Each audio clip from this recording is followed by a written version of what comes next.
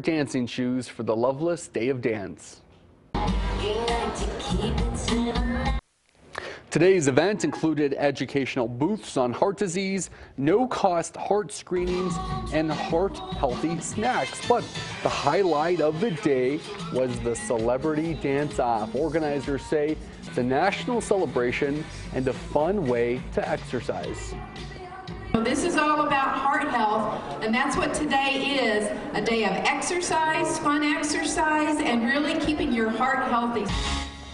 Our very own Danielle Tedesco, you see there, got perfect 10s with her partner, and meteorologist Jorge Torres also participated. He did a fantastic job, but he did not place. The law firm of David